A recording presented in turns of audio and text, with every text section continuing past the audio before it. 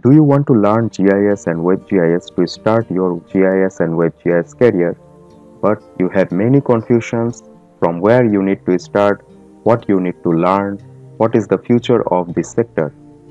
Then this course is for you, because in this course, at the beginning, we will learn what is GIS and WebGIS, including ArcGIS software packages.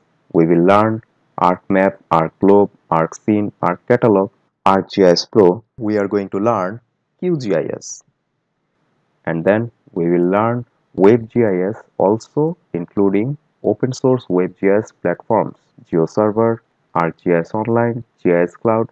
We will learn all of this with basic knowledge. Now let's start our course. Section 1 Introduction, Lecture number 1 GIS.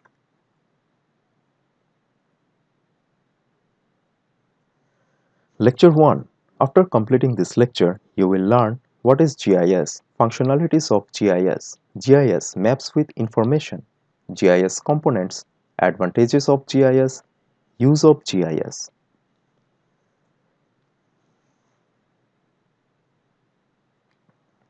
GIS is layer-based information system.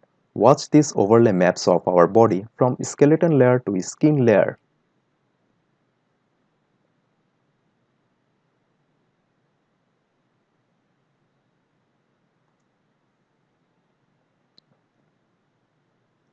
Same as human body, GIS is similar layering mapped information in a computer to help us view our world as a system.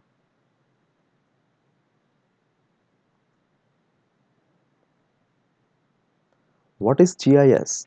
Geographic Information System is defined as a system that provides geographic location-based information referenced by spatial or geographic coordinates, as well as collection of tools to maintain, build, and use electronic maps and associated database.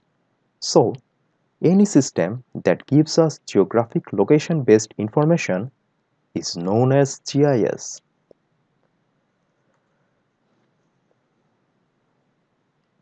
Now let's see functionalities of GIS.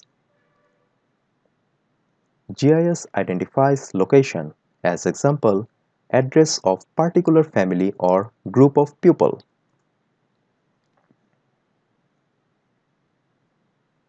It locates areas, as example, land use and area boundary.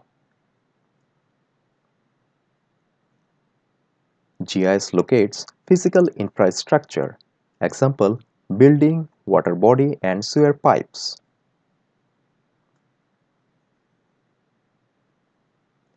It locates incidents, example, crime statistics, road accidents, and disaster.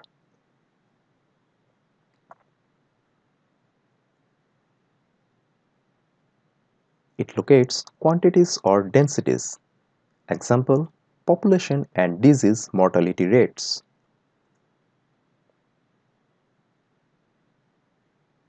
GIS maps with information. GIS has maps with tables of data behind them. In GIS, when you combine different maps, you also combine corresponding data to get the information of map you need. So, GIS more than just maps.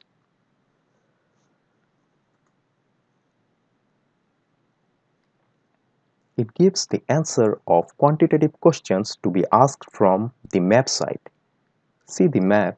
By the help of GIS, we can get many answers of quantitative questions. Say the plot number, the owner name, the address, city, state, zip, property value, any type of quantitative questions answer we will get from GIS, because GIS contain map with database. This data provides us information.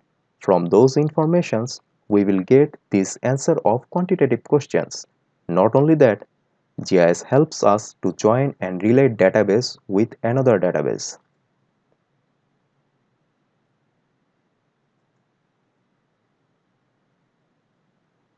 Now let's see GIS components.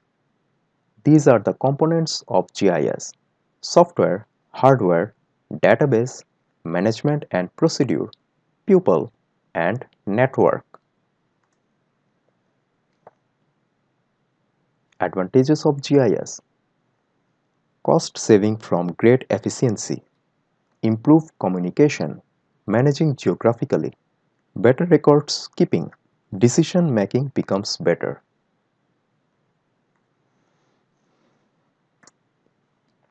Now let's see use of GIS. GIS can be used in many sectors including geography, information technology, banking sectors, marketing sectors, business sectors, transport planning, urban planning, economical planning, agriculture, environmental sectors, and many more.